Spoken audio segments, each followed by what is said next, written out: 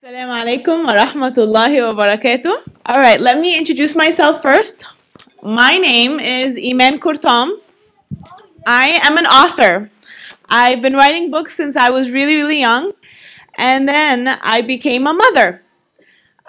I had two kids. I have two kids. They're called Zain and Mima, and I write books, real life stories about what we go through as a family. So this is actually a real life story of me explaining to my kids what is Palestine and why should we support it, or what we should know about it. I am not Palestinian. I'm actually Egyptian. And so one of the most important things that I want to talk about is it does not matter where you're from. It does not matter, who you are. You stand for what's right. No matter whoever the person who's going through oppression, whoever they are, we always stand with them no matter what. So this is one of the major parts of my story.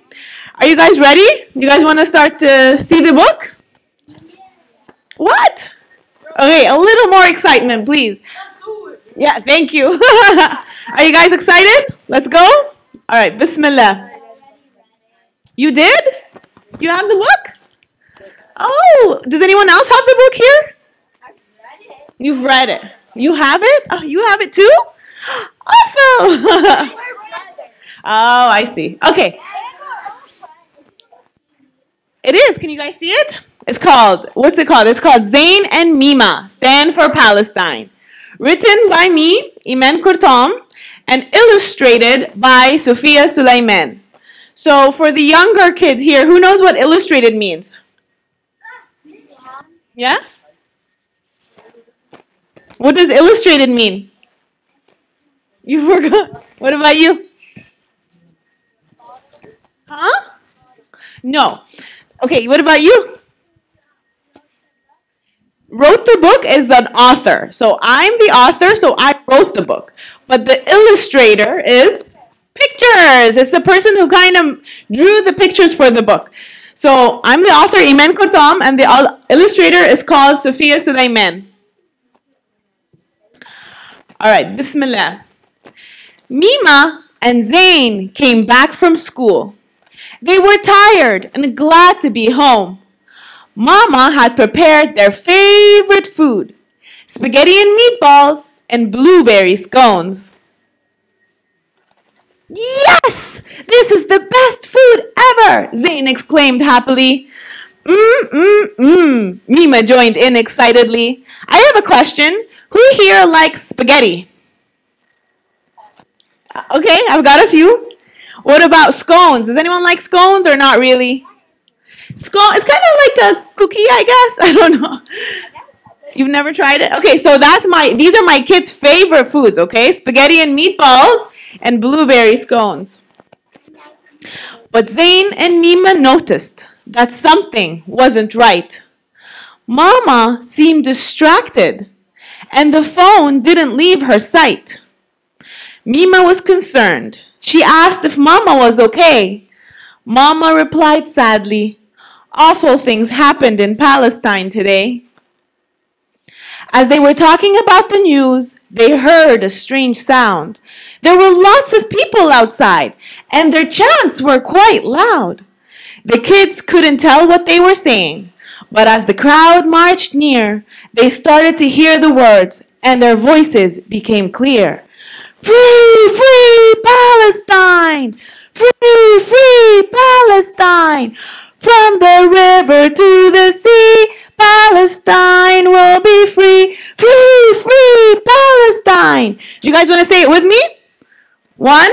I want loud voices, okay? 1, 2, 3. Free, free Palestine. Free, free Palestine.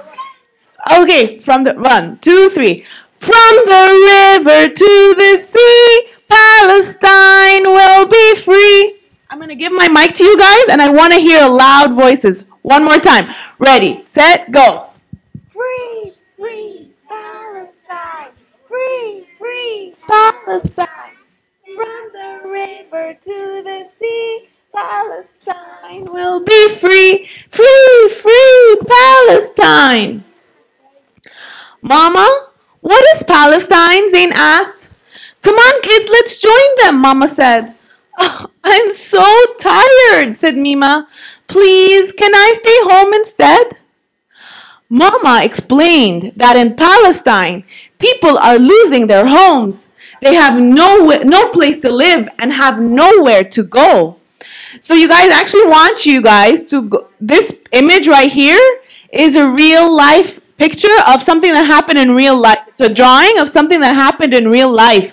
If you guys ask your parents to go on YouTube and look up for Mona El Kurt and Yaqub, he's stealing her house. And as he was stealing her house, she told him, "You are stealing my house." And do you know how he responded? He didn't say, "No, it's not me," or he didn't say, "No, it's my house." He knew. He knew that he was stealing. He said, "If I don't steal it, someone else is going to steal it." So he knew that he is being a thief, and still he's doing it anyway. So check it out on YouTube. Just see the actual video of her telling him and confronting him. "We have to stand with them," Mama cried. "I'll tell you the details when we get back. Now we have to join the march, so leave your lunch and grab a snack." Mama, Zain, and Mima rushed out the door and started marching with the crowd. Zain and Mima felt unsure, but Mama started chanting aloud. "The people, united, will never be defeated." Are you guys ready to chant with me this time? I want loud voices. Can you guys read it off the screen? 1, 2, 3. The people, united, will never be defeated. No, I want louder. Are you ready? I want the neighbors to hear us, okay? Ready? Or I want all around, everyone to hear. Are you ready? The whole masjid. 1, 2, 3. The people, united, will never be defeated. The people, united, will never be defeated. Zain noticed that there were all types of people, old, young, men and women. They were speaking many languages and had different shades of skin. There were women wearing hijab and women with long hair. Some had their hair dark and curly, while others had it straight and fair. There were people wearing t-shirts with writing and a cool design. Zain read the words. It said, "Just another Jew standing for Palestine." They all looked so different. But do you know what was interesting? They were holding the same flag, and in the same voice, they were chanting. You guys, this time I want it really loud. I'm going to come down. I'm going to put my mic over here. And I want you, actually, everyone stand up, come talk to the mic. Come on, come up, come up, come up, come up. Come up. Yeah? Okay. Are you ready? You don't want to? Okay, does anyone want to talk to the mic and say it? No? Okay, I'll say it. Are you sure you don't want to? Okay, I'm going to say it, and I'd love it if you guys can say it with me. 1, 2, 3. Free, free Palestine! Free, free Palestine! They finally went home after walking for hours. They were sweaty from the march and, definitely needed showers. Zain asked Mama, "Why are people losing their homes in Palestine?" Mama sighed and said sadly, "It's a long story filled with crime." A long time ago, in the land of Palestine, Jews, Muslims, and Christians lived in harmony side by side. They practiced different religions, and they were fair and kind. But that was not the case in the continent of Europe. Jewish people had to face daily harm and pain. Then a man named Theodor Herzl. Can you guys say Theodor Herzl? Theodor Herzl said, "This injustice cannot remain." But he came up with an unfair plan. Zionism was its name. Zionism is the belief that there should be a land only for Jews. Herzl tried to protect his people, but he ignored others' thoughts and views. He decided that Palestine would be the perfect place to make Israel the Jewish-only state. And the people already living there can simply be displaced. He wanted to kick out everyone who was not a Zionist and take Palestinian land, pretending Palestinians did not exist. Over the years, some European Jews began to move to Palestine, and Zionism grew. Then came an evil leader. Adolf Hitler was his name. He hurt many people because they were different and not the same, including Jews from Europe. He caused them a lot of pain. Sadly, Hitler's awful actions made Zionism thrive. It forced many Jews to flee for their lives. Some became Zionists and moved to Palestine. When the Zionists arrived, they worked hard to create Israel, the unjust, Jewish-only state.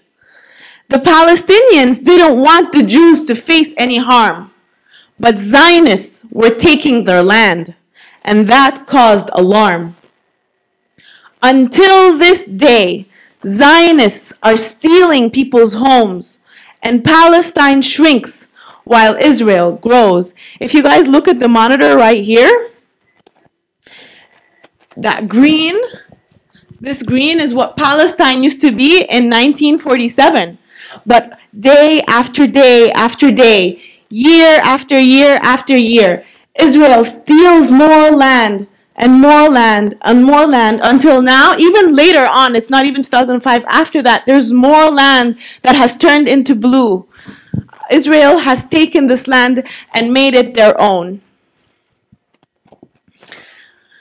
The Palestinians defend themselves with everything they own and stand bravely to protect their families and homes. But Israel has the best weapon, the best food, the best water. It destroys everything in Palestine with its army and its power. Israeli soldiers stop Palestinians from walking freely in their own grounds. They build walls and barriers, blocking them from moving around. These walls separate Palestinians from their families and friends, making it impossible for them to meet on weekdays or even weekends. The sad thing is, the cruelty is being repeated by Zionists treating Palestinians the same unfair way they were treated. That's why these people stood up shouting today, "Free, free Palestine!" They want Zionism to go away. They want Jews, Muslims, and Christians living together side by side. Equality is their mission, and a free Palestine is their pride. Are you guys ready to say it together one last time? This time, I want the ground to shake. Are you ready? 1, 2, 3. Free, free Palestine! Free, free Palestine!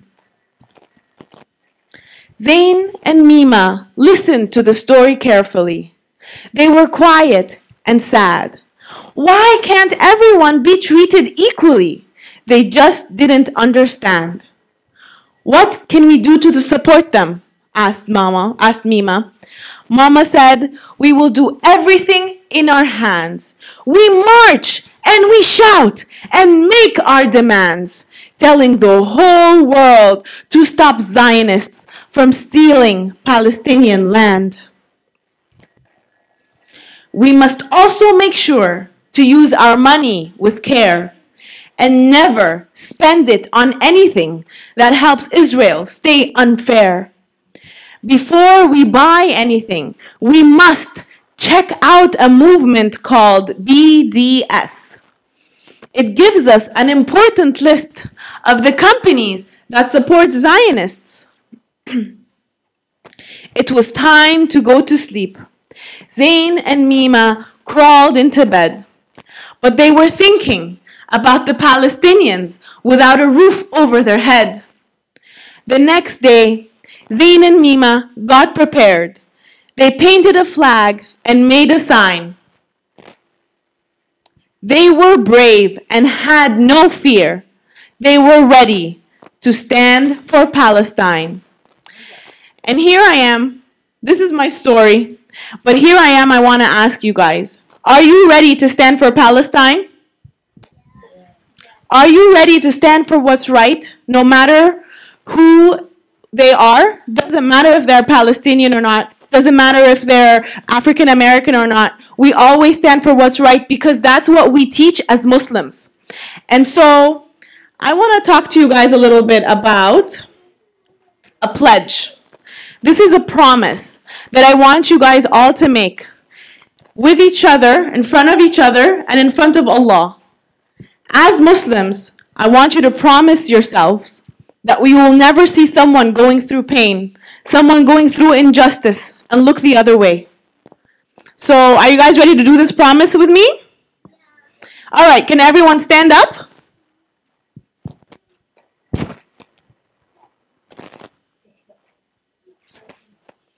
And can you put your hand over your hearts?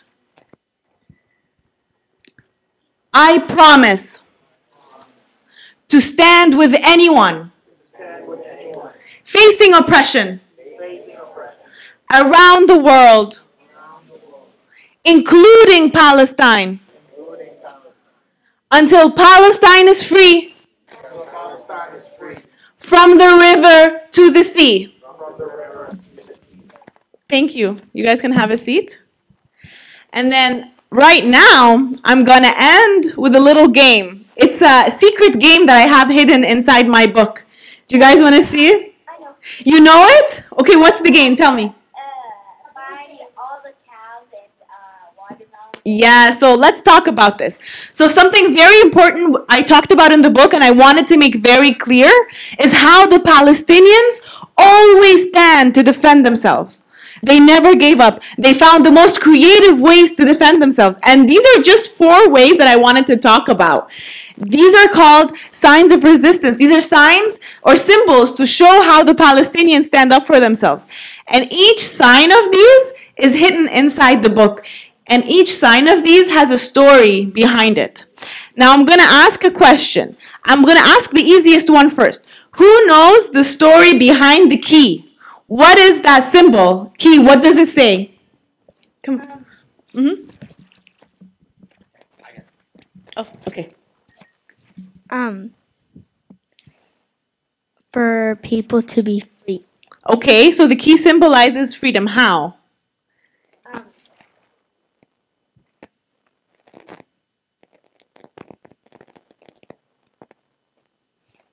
Do you want to just read it? No.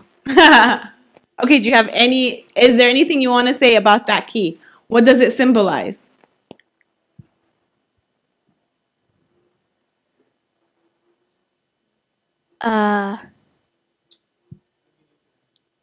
They. Okay. Do you want to? Okay. Many Palestinians who were kicked out of Palestine threw them the keys to their homes that Israel destroyed.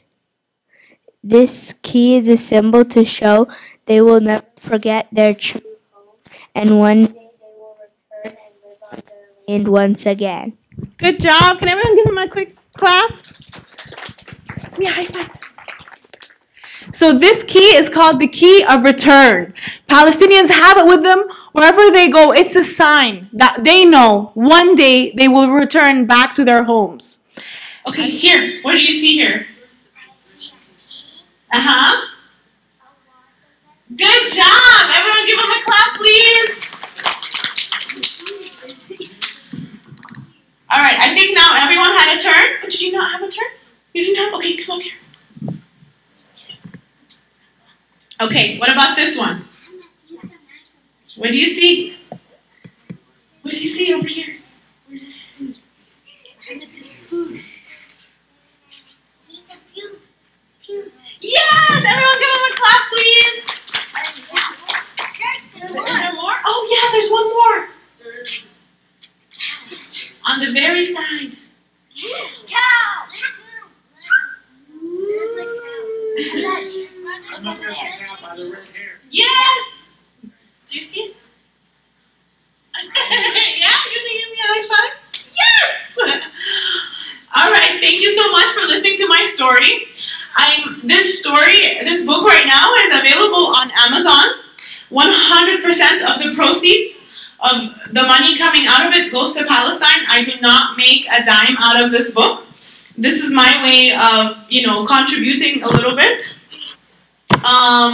Did you guys like the story? Yes? Well, I hope you learned a lot from it. I also have a video of it on Instagram. If you guys want to follow me or ask your parents to follow me, it's a free video that you can watch over and over again to know exactly what has been going on in Palestine. Yes? It is not on YouTube for now, but it will be, but it's on Instagram. So if you ask your moms or parents to look for Zain and Mima's Adventures on Instagram, it's a free video. It's, I don't know if I can, no, I can't. It's a free video for everyone to see. Please share it with your friends, with your families, with anyone who's not Arab or not Muslim. Just teach them about what's going on.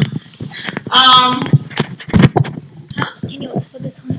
Oh, I'm finishing. Oh, okay. Jazakumullah khairan. Thank you guys for being patient and for listening to my story. I hope you guys liked it. And just keep learning about Palestine and keep learning about anyone who's going through oppression.